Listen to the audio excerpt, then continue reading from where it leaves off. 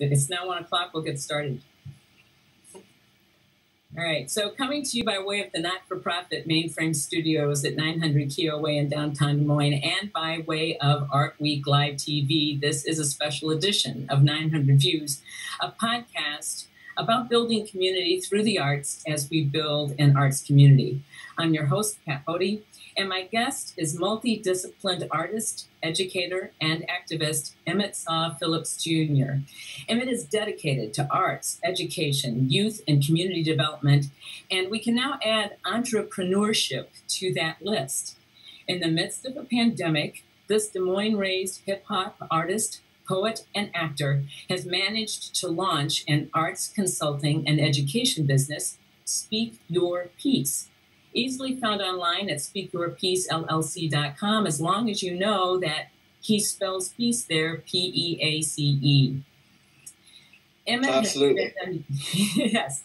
Emmett has been a youth program coordinator for the Children and Family Urban Movement, has served Oak Ridge Neighborhood and Edmonds Elementary in youth development, and has been involved in urban farming through Forest Avenue outreach. He's also a teaching artist, having worked closely with Des Moines Public Schools, Culture All, and A-Step, artists striving to end poverty, just to name a few. But he also works hard at his own artistic development. I remember seeing you on stage, Emmett, in Raisin in the Sun, a Pyramid Theater production that was just outstanding, as they all are. And he's been on stage at the Playhouse and with Des Moines Young Artists Theater and performed original hip-hop and spoken word poetry from New York to New Mexico. And I'm so delighted to get to speak to you right now. So it is Art Week, so if we could just start this conversation with some of your Art Week activities, I think people would be interested in learning about how to connect with you for Art Week. And we may have a little bandwidth problem. We'll do our best. Yes. So first of all, thank you for sharing this platform with me. So I found out about Art Week about last year. That was my first time knowing of this.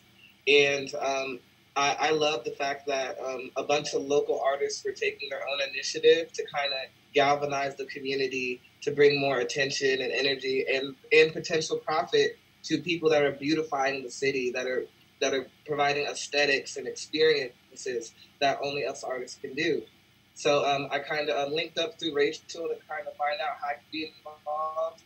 Now, you read my bio, so you know my hands are in many, many things. So, yeah. It's like Art Week is always something I want to, be a part of, but I never know how it's going to actually look. And this year, with coronavirus, with a lot of things happening, I feel I've been kind of all over the place with Art Week, but here I am showing up for Art Week through this interview, and I kind of want to just let people know about it and, have people connect with Rachel and other key organizers so they can find out all these events that are going on around the city. A lot of them are probably going to be more virtual now, but there's a lot going on. There is a lot going on, and you've got a lot going on. I can't imagine trying to launch a business at this time. But I think that the purpose of the company is the way I understand it, is to support artists, serve businesses, and assist communities in general. That's some of what I've read about it. And the very name, Speak Your Piece, P-E-A-C-E, in some ways, maybe this is a great time. Was this all coincidence? Or did you purposely launch at this time because of this time? Well, I I was actually I've been working and leading up to launching a business for a while. And this, the COVID-19 pandemic actually gave me more time because normally a lot of my time is spread out with performances and appearances and, a lot of public activity, all that stuff that's shut down right now. So thanks to COVID-19, I was able to pump my brakes and do a lot of the foundational work and planning that it takes to launch a business. So this time actually accelerated my launch, as well as kind of mess with it because I wanted to do something more communal, with a lot more people. I wanted to bring people together for it and stuff like that. But I've got to use this time to really focus on my business development for sure. Well, I love something that Families United Action Network wrote about you. And it said that you're, quote, most energized by work that revolves around youth development, social justice-based art, and building empathetic and empowered communities.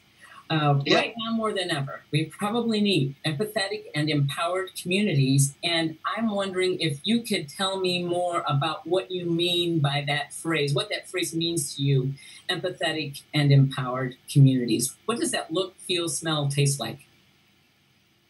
Well, okay. Well, wow, that's a beautiful question. So let's take it to Raisin in the Sun. That's common ground for us, right? So that's a perfect example. Like that play, and shout out to Lorraine Hansberry. That play itself is like really, really what I mean when I say like using the arts as a transformative tool. Okay, so for those that don't know, the context of that play is rooted in many things. That there's racism discussed. There is gender roles discussed. There's poverty discussed. There's a lot of social issues embedded in that play, and the cast reflects the different nationalities of the people involved. Now, when we face problems, how we solve our problems through the play kind of creates like a safe space for the audience to kind of see conflict resolution, or to see different cultures work out their own issues together without the risk of it, being in real time. So theater has always been a great tool to invite people into perspectives or moments that they could never be in, and allow them to observe so they can kind of see what comes up. What do they feel? What do they think while these things are happening? So I've experienced that as an actor, that I can use the arts to invite people into having empathetic connection with me, like things I face in real life, through a play. So now you're getting a sense of what I go through every day, but I didn't have to risk my personal, story. I just showed you, the essence of it. So that's one example of how empathy and arts are meant to be working together at all times, and they can really transform people. And so through your business, how do you plan on making these kinds of artistic transformative experiences take shape through a for-profit business when your history's been primarily not-for-profit, might be fair to say?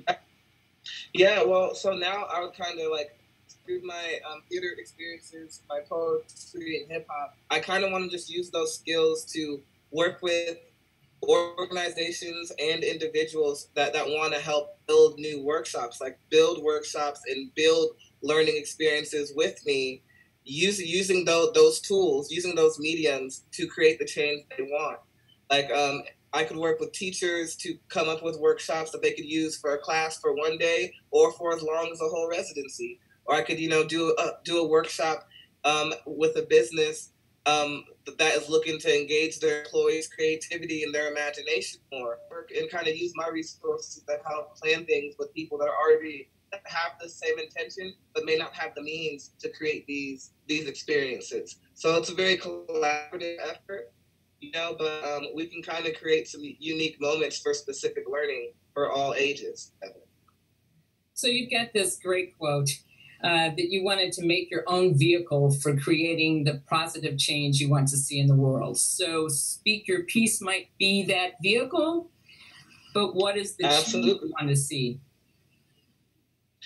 Well, I want to see people unafraid to engage with others, with people that are different than them. I think the arts, my experience with the arts has been basically, I've been able to merge with so many different statuses and classes of people and get a taste of the diversity that actually makes life rich. And I've been able to appreciate the differences in others rather than fear them.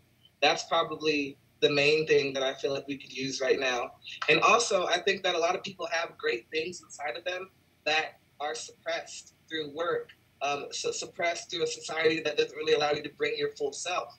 So I kind of really want to help people become more expressive and share more of their gifts, because I think the world needs us to be more of who we are. Not like more services pushed in us, but more things pulled out of us. is kind of what I would really love to see, because I think we have much more treasure in us than we know, and the arts can really help bring them out, in various ways. So that's kind of the change I would like to see. Is that then kind of, I was going to ask you about your goals when you do youth development work. Is that really kind of, did you just articulate what that goal is? Yeah. That's really like the main goal. If you can walk away from interacting and speak your piece and you feel more liberated to be who you are, you feel more confident in delivering the messages that mean something to you, and maybe you feel like you learned a little bit about something that you're not used to, then I feel like we have fired on all cylinders with Speak Your Piece. So then some people will get things out of it that I can't even imagine, and I'm all for that as well. That's great. Well, as you know, this podcast is really trying to be about building community, both the arts community and building community through the arts. And you're certainly starting to touch on this in a number of ways. But when you think about this more idyllic community you would like to see, this empowered, engaged, empathetic community, what needs to happen? What is it that you want to target, if you will, with the arts? Kind of, I don't know if it's a next steps question, or what would be the best work to be done through your business and through your arts in the near-term future? And then I'd love to touch a little longer term to get this community moving forward to that vision. Absolutely. So I've always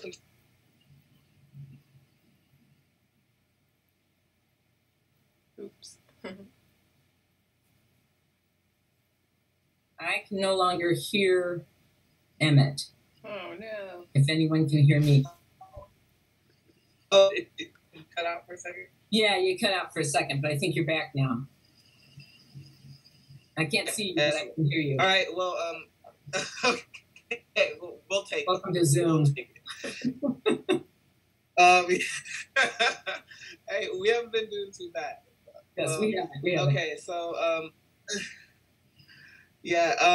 so one thing I would say is, like, one thing I really want to focus on right now, and I've been doing this for several years, but there's artists in the city right now that have a message in them already. They have this message, but they may not have other artists to like help develop them, help work on stage presence, help work on delivery of their message, help work on the branding of who they are. So a lot of Speak Your Piece is also dedicated to serving artists that need a service from another artist, that have some pretty good experience to kind of help them develop their craft, because they're already making the change, they're already impacting lives, they're already involved. They just may want to take it to a new level. So one, I want to get out. I want to support the artists, particularly performance artists, because that's my expertise. I want to help them hold more of their talents. And also, right now, I'm looking to, I've done many residencies and workshops with schools and organizations. Once things open back up, or even on a micro level, because I'm not getting to hear you right now. I lost you at working in a micro. Oh, I'm hearing you now. now. Yes. Okay, excellent. Yeah, since we're in the age of social distancing, I'm willing to like scale down some of the workshops I've done for classes of 30 to just give really enriching experiences to youth right now. Like I've already done that work, so I would kind of want to work with teachers and kind of come up with some new ways to get to these kids and access them. Because I'm used to coming in the classroom, like being that guest artist in your school, and making this magic, but we don't have that. So Speak Your Piece, I'm willing to work with teachers that are going through this very unsettling time and this very strange time to kind of give some of the kids what they've been missing as well during this time. Well, I got the privilege of watching online a performance that you gave of your piece, Rise, inspired by Maya Angelou, Still I Rise. And I was wondering, because I think not only did I find it inspirational watching it, but clearly people who had been present at the time were finding it that way as well. And I was wondering if you would mind sharing a piece of that. I don't mind at all. I don't mind at all. Okay. You see, I realize that we've been lied to. We've been oppressed and deprived too. But they can't damage what's inside you. Because like Mighty Angelou, we gonna rise too. See, I've been living in this nation through sensory deprivation, cultural appropriation, incarceration, probation, promotion of self-hate, liberty, still waiting to come. Police waving their guns, you best be watching your tongue. They even aim at the young. I pray I see 31. When will this evil be done? What have our people become? March to the beat of the drum. What if the drummer is scum? Will you keep dancing or run? Simple question, right? What good is ambition without direction? America lacks affection. See, Department of Correction, if you got affection from just being objective, I speculate on this prison state and they call me a skeptic. But I'm more like a context, just privy to some knowledge. If ignorance is bliss, the country's happy and agnostic. But on another topic, when I turn my focus cosmic and fly over the continent, the future still I no longer react. See, I'm more inclined to watch it, leave it up to God, but she told me that I got this. So I'm going to do my work here, day to day and year to year, coast to coast and peer to peer. My mama smiling ear to ear. Keep the faith and leave the fear. Keep it up because change is near. Keep it up because change is near. One more time. I said, keep it up because change is near. Take a stand or even kneel. Talk your like Key and Peele. Show them how you really feel. Show them how to keep it real. And that is right. That's absolutely beautiful. And so it really begs the question for me, do you really feel that change is near, the kind of substantive change, systemic change, meaningful change? Do you believe it's near? Or can it be near with the right transformative art? I don't mean that lightly. I delivered that lightly, but I don't mean it lightly. Yeah, I understand that. I feel like we are more near, we are nearer, if you will, than we ever have been because of all of the work from the Maya Angelou's of our past to the parents and the teachers and the art activists and the educators of today. I feel like everybody has been playing their part. That's why I love to reach back in the past just to bring us back to the present, because we're like continuing this similar fight, this same fight really for justice, and everyone is doing their part, you know. I do feel like we're getting to a unique place in this call for justice because I think there's more voices now. I think there's more people that are willing to, you know, share their voices. And I think that's where Speak Your Piece fits in, because if you have the heart for justice, you need to know how to communicate that in your own way. You don't have to do it the way people are telling you on the media or some people are trying to pressure you. You have to do it the way that's true for you. And that's what Speak Your Piece is all about. That's beautiful.